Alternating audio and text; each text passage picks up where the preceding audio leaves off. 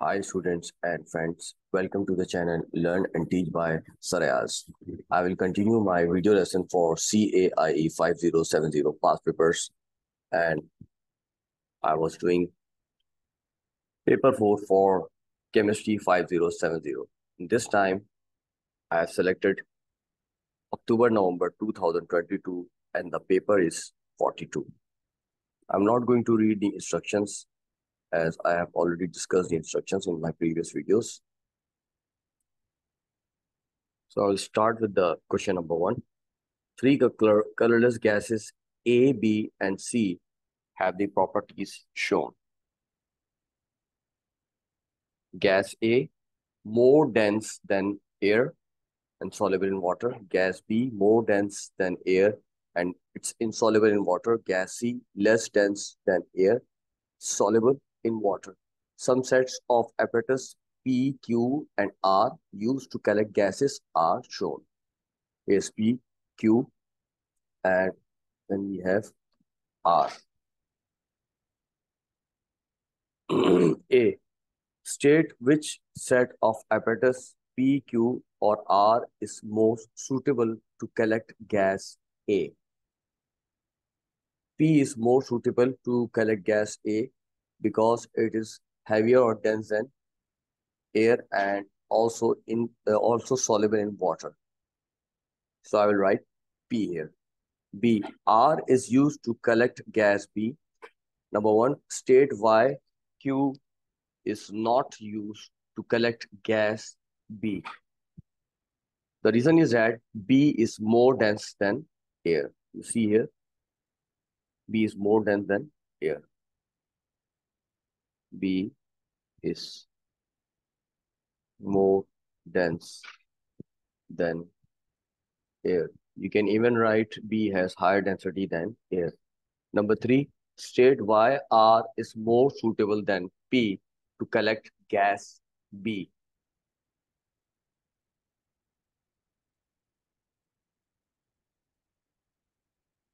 B is insoluble in water, so you can easily tell when the gas jar was full.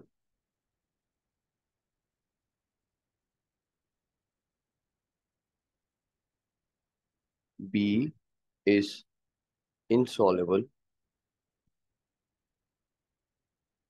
in water, easily tells when the gas jar was full.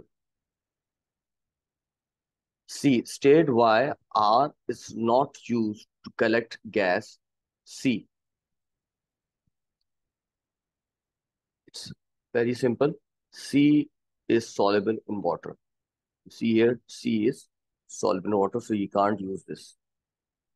C is soluble in water.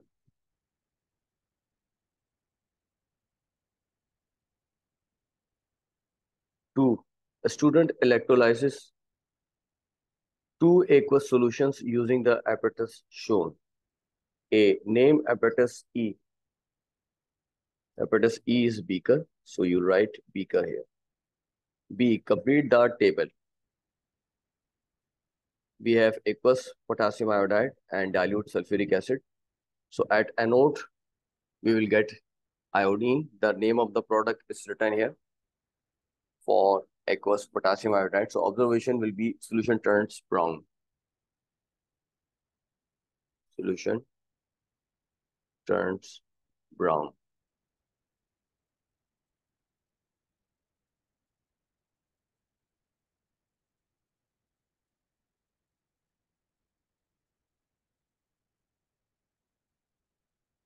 At cathode, hydrogen gas is produced. So we'll see the bubbles of colorless gas. So you can even write bubbles colorless because the bubbles of hydrogen gas has no color. At anode for dilute sulfuric acid, oxygen is produced. So you write colorless bubbles because also oxygen also does not have any color in water. At cathode, hydrogen gas is produced because the bubbles of colorless gas, it's already written here. So you write hydrogen. C, describe the test used to identify oxygen gas, glowing splint, and relight or rekindle. Relight or rekindle. Because oxygen helps in burning. Number three, the equation for the reaction of magnesium with dilute hydrochloric acid is shown. MgS plus 2HCl aqueous gives MgCl2 aqueous plus H2 gas. A student investigates the rate of this reaction at three different temperatures. This is the whole setup. You have magnesium and dilute sulfuric hydrochloric acid in the conical flask, and it's connected to apparatus F. In each experiment, the student adds dilute hydrochloric acid to magnesium. The volume of hydrogen in apparatus F is recorded every 30 seconds. A, name apparatus F. Now you have to write the name for apparatus F. It's used to collect gas, so it's gas syringe.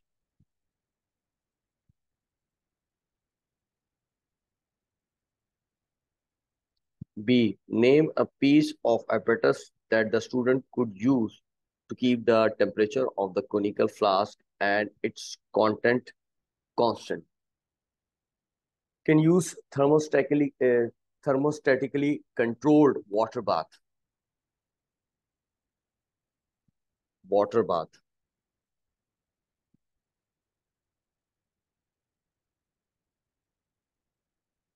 Thermostatically controlled. C, hydrogen gas is a product of the reaction. 1, describe the test used to identify hydrogen gas. For the test of hydrogen gas, you can use burning splint of matchstick. Burning matchstick or splint pops up a squeaky sound is a result or observation for hydrogen gas.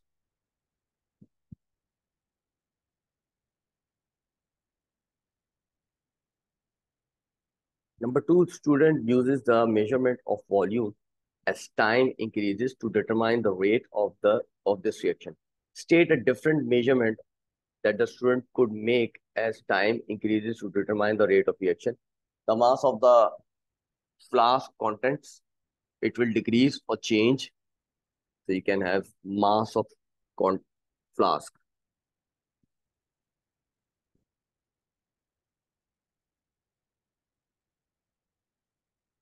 B, in each of the three experiments, the contents of the flask are at different temperature. All other variables are kept constant.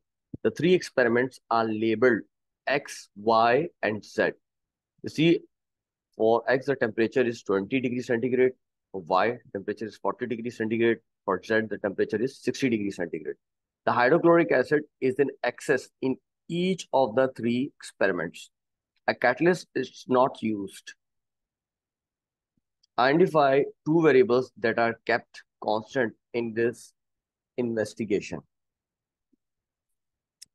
So you can write any two of these.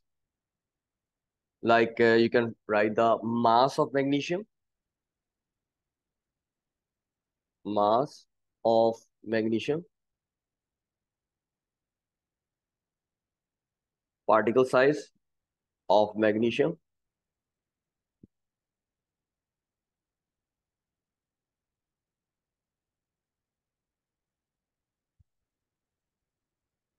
or you can even write concentration of acid used.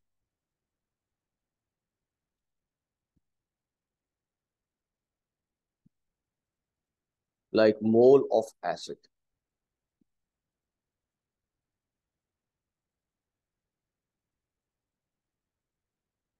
As hydrochloric acid is in excess in each of the experiments, so you can't write volume of the acid. E, the student plots a graph of the results. So on x-axis we have time, on y-axis we have volume of hydrogen per centimeter cube.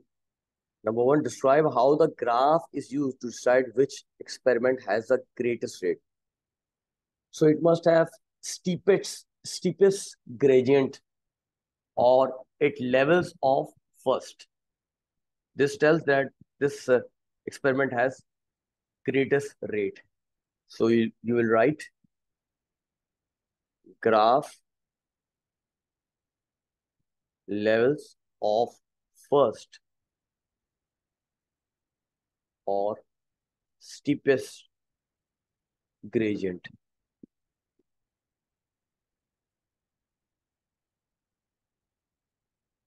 Must have the greatest rate. Number two, write a letter in each box on the graph to identify experiments X, Y, and Z. X, Y, and Z. You see X, Y, and Z. For X is carried out at 20 degrees centigrade, Y is carried out at 40 degrees centigrade, Z is carried out 60 degrees centigrade. So Z must be of higher rate. So the graph which levels off first must be Z. So this is experiment Z. Experiment. Second experiment must be of Y because it's not leveling off before Z, but before X. The last one left will be X. Number three, describe how the graph shows that the reaction stops. The graph becomes parallel or horizontal or zero. Gradient becomes zero. Gradient becomes zero. Graph become horizontal.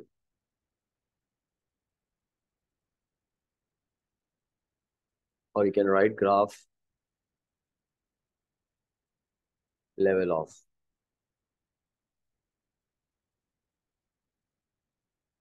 Number four, explain why the reaction stopped.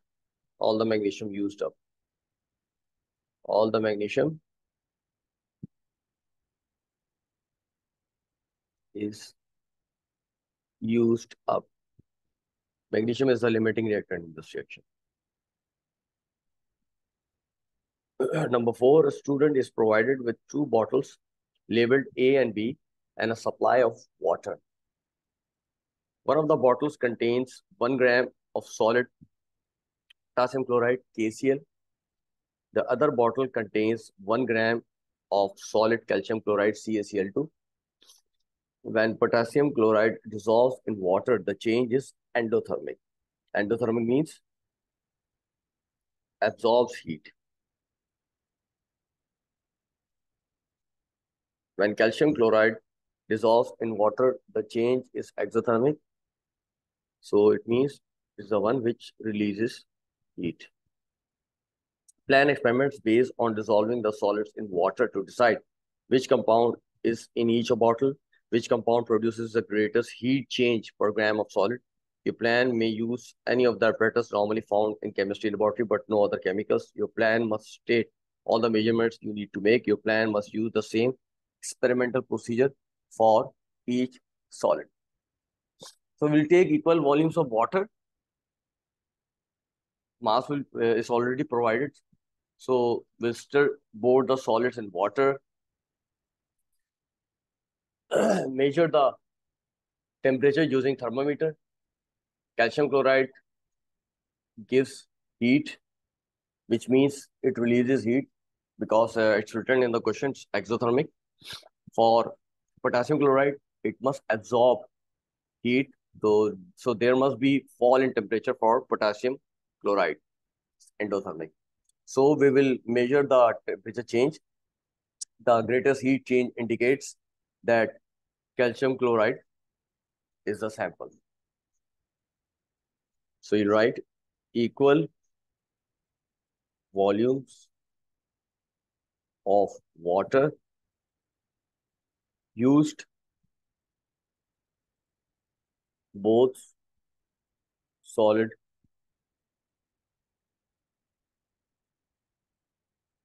dissolved in water and stirred.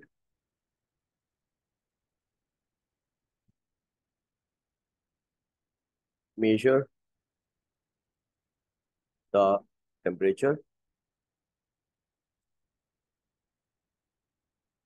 using thermometer.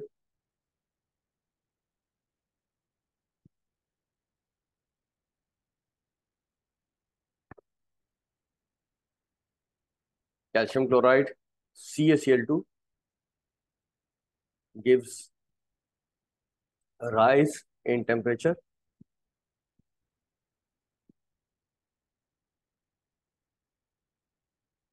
while KCl gives drop in temperature.